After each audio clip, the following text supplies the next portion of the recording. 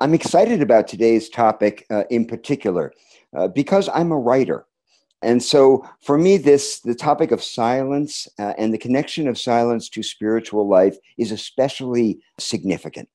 I spend my life looking for the right words to capture reality in verbs and nouns and punctuation. But at the same time, as a spiritual seeker, I'm aware that this is completely impossible in the final analysis.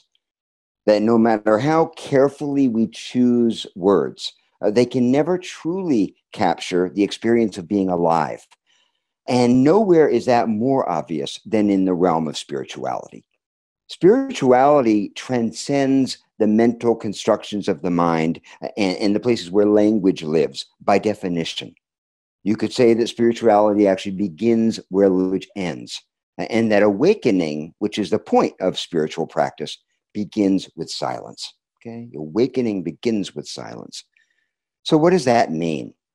It means that without the ability to rest in silence, we can't experience presence or fully enter the moment that we are in. Until we learn to settle the turbulent mind, we can't begin to know who we are or savor the depths of our experience. Instead, we spend our time skittering over things, over the surface of the mind, and are propelled by the voices inside our head. And that's how most people live, mentally speaking, kind of hydroplaning through their lives, racing over silence, and in the process, missing the wonder. It's kind of like a sailor who zips around the world but never stops to get in the water. Until we pause, we can never discover what's below the waves, the vast silent beauty of being itself. We miss out on presence, which means that we are not really here completely. Now, silence eludes us because as a species, we are addicted to language. Okay, we're addicted to thoughts, to ideas. We're addicted to the sound of our own voice, whether it's the voice inside our head or our voice speaking to other people. This voice that you call you narrates your stream of consciousness and seems to give you an identity. The trouble is that we confuse ourselves with what we are thinking, and we come to believe that this thought stream inside the head is who we are, that self-conscious voice that's babbling on and on. Most of the self-talk, when we stop to notice, is petty and repetitive and judgmental. And yet we accept this self-talk, this ongoing babble inside our heads, as an unavoidable fact of life. It's not really until we interrupt the thought stream and actually stop to listen that we encounter that great silence that is beyond and below everything. That is kind of a womb of silence that we're resting inside. Most of the time we move through this silence with these helmets of noise attached to our heads. But what spiritual seekers learn to do is to remove the helmet of noise and meet ourselves in presence. The beauty of this encounter with presence, with silence, eventually stuns the mind into stillness. And that's why we practice. That's why we meditate, and that's why we pray. That's why we spend time in nature, in order to balance ourselves in the stillness.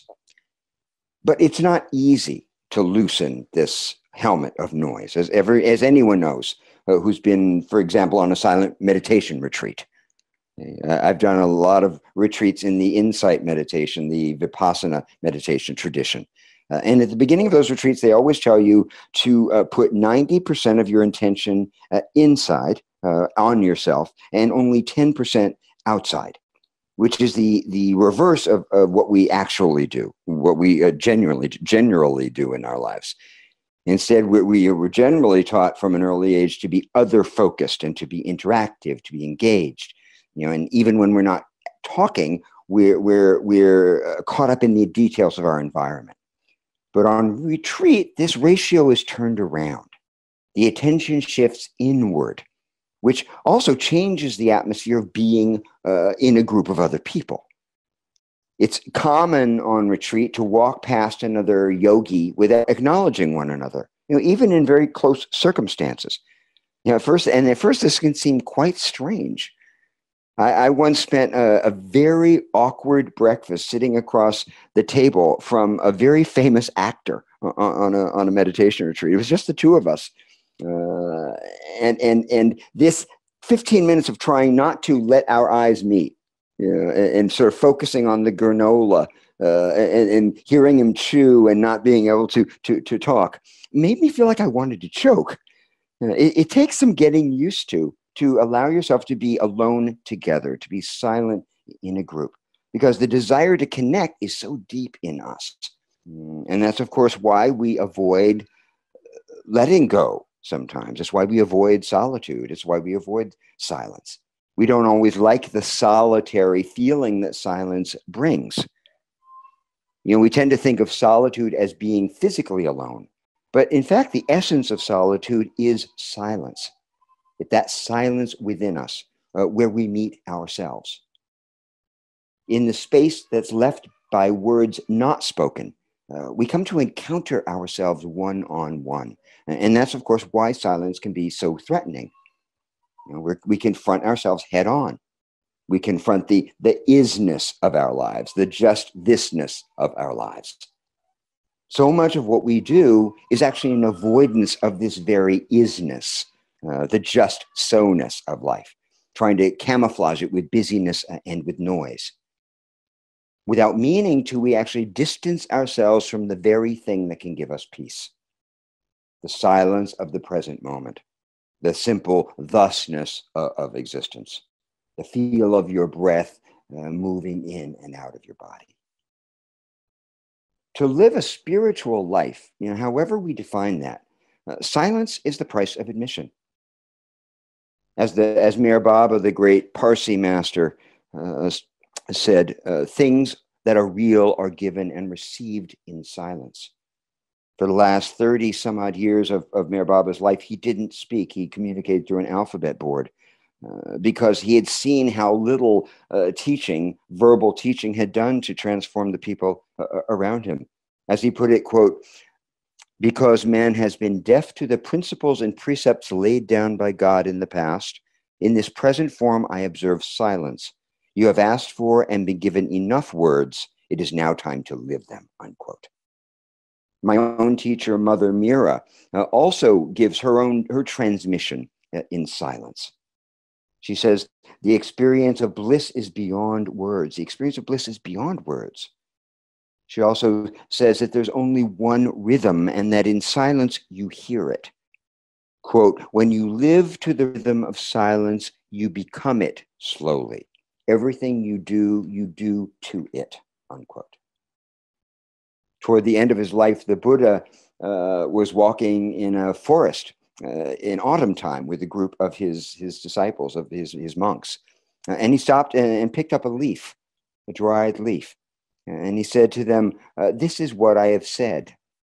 And then he turned and he gestured toward the sea of fallen leaves all around them in every direction. And this is what I have not said, the Buddha told them. Now, when silence comes, its effects are felt almost immediately. Without noise ringing in our ears, we encounter the presence, the infinite wonder of being in this fascinating, mysterious world of ours. And that allows us to feel astonished by our existence, to have awe and wonder awakened in us. Ralph Waldo Emerson talked about astonishment being our elemental way of being, when our vision is cleared and we stand in bare relationship to existence. He said, the proper emotion is wonder. The proper emotion is wonder. And how could we not be filled with wonder and astonishment by where we find ourselves when we're actually paying attention? Emerson said, let us express our astonishment before we are swallowed up in the yeast of the abyss. I will lift up my hands and say cosmos. Isn't that great? Let us express our astonishment before we're swallowed up in the yeast of the abyss. I will lift up my hands and say cosmos. Now, this reverence for the beauty of the world brings a kind of hush over the chattering mind. When we rest in silence, it restores our ability to be where we are, full stop, and to feel the aliveness both within and around us. So I'd like to just try an experiment with you. At the beginning of my writing classes, I always start with a minute of silence to gather our energies, come together, leave the outside world outside. And I'd just like to do that with you now. So if you'd like to join us, whenever you're ready, gently close your eyes and take a couple of deep breaths in and out through the nostrils. We'll just sit for 1 minute together, please.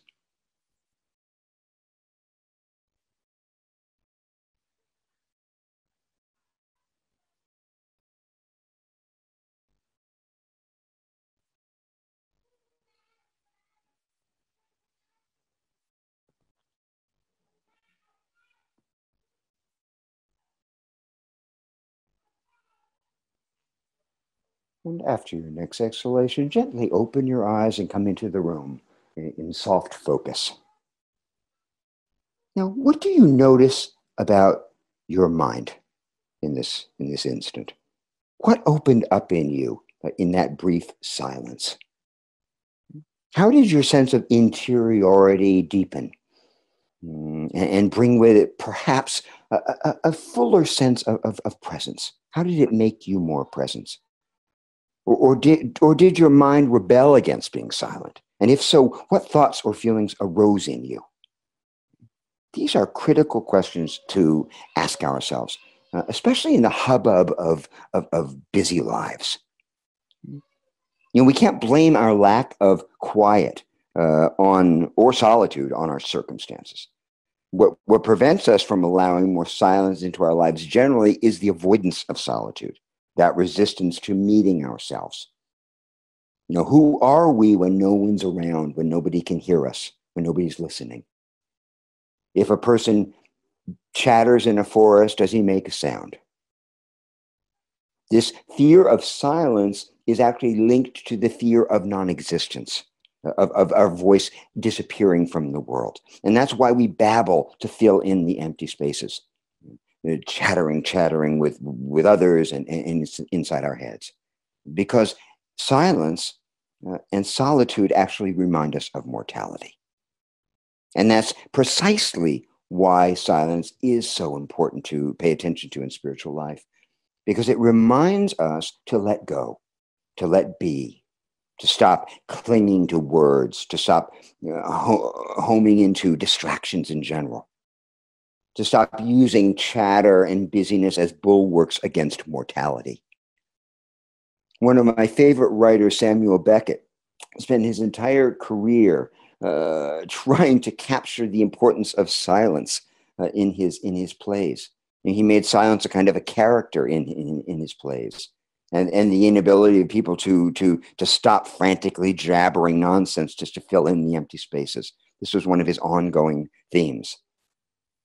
In one of his plays, Happy Days, a middle-aged woman appears on stage buried up to her waist in a mound of dirt, of earth, dressed in pearls, and her with her hand back to the side, and she spends the whole play just chattering to her husband, who you never see, who never shows himself, just talking to herself nonstop as she's sitting there buried up to her her chest. She puts on her hat, she takes it off, she brushes her teeth, she worries about the weather. She repeats over and over for no apparent reason, "Oh, this is a happy day," which is where the title of the play came from. And then when Act 2 begins, and the curtain comes up, Winnie, is this name of this character, is buried up to her shoulders. She's the earth has gone up several feet, but she doesn't seem to notice it. She's just blathering on and on about nothing. And this is how we live our lives until we face the truth of things, just like Winnie in Happy Days. Scared that if she stops talking, the world will collapse. We do the same thing without realizing. We struggle to block out our fear of not only the unknown, but also the known, the familiar, the plain facts of our lives as they are. But luckily, there is a way out of this echo chamber that's closer and more accessible than we even know, when we allow ourselves to meet our deep silence.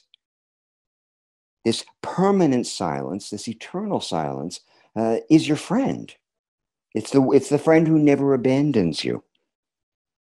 And you find that if you love your silence and your solitude like a true friend, it will love you back. It sustains us. So ask yourself, what is your relationship to silence? Do you fill your life with chatter, with busyness to cover over that empty feeling? Do you realize that the empty feeling itself is actually a threshold of initiation that can give you entry to the riches of and depths of your own inner being, if you allow yourself to cross it? Do you confuse aloneness and solitude? That's very common. How does the reliance on distraction weaken you on your spiritual path? That's a major question. How does the reliance on distraction weaken you on your spiritual path? Do you have a practice for observing self-talk and this turbulence within the mind to release yourself from its grip? And if so, what is that practice? How do you quiet down enough to feel the richness of simply being? The poet and memoirist May Sarton put it this way. She said, quote, "Loneliness is poverty of self. Solitude is richness of self." Loneliness is poverty of self. Solitude is richness of self. So what can you do to tap into your own richness by letting go of the need for constant engagement? These are such important questions to ask, especially at a time in the world when we're so plugged in all the time and we're bombarded with information. Where do we find quiet? Where do we find silence?